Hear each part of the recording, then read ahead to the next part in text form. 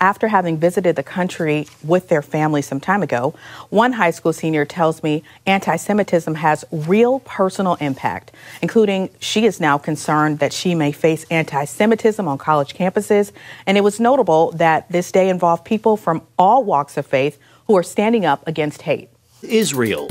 We are here united, Democrat and Republican, House and Senate, to say we stand with Israel. Let's be honest here. We have a open air jail where the location of this open air jail is smaller than your average city block. It's about as large as a city block in New York City, all right? It's crazy. It's this little puny, small piece of turf that these incredible people and geniuses are bombing, okay, without any type of evidence of any terror. And even if it was terror in there, you have no right to bomb as you are doing.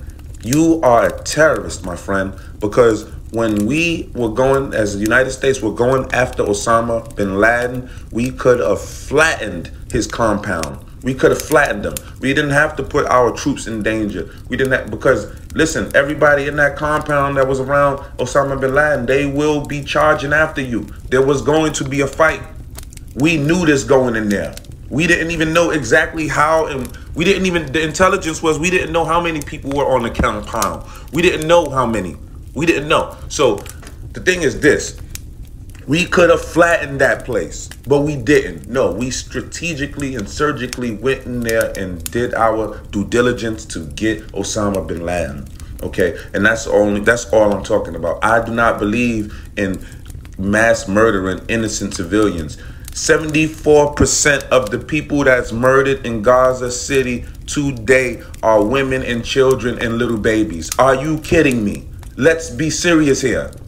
I don't want to hear nothing about this nonsense that you're constantly attempting to bring on the masses. I don't want to hear that you found weapons in these hospitals, okay? We don't want to hear that. You planted those little chump weapons there, and it would have been way more weapons than that. And excuse me, why would Hamas leave their guns there? That's their lifeline. It's not like American troops or Israeli troops where they have a surplus in these type of equipment for this particular war. All right, it's not like that. Hamas is not leaving behind their guns. That's not happening like that. All right, that does not make any sense.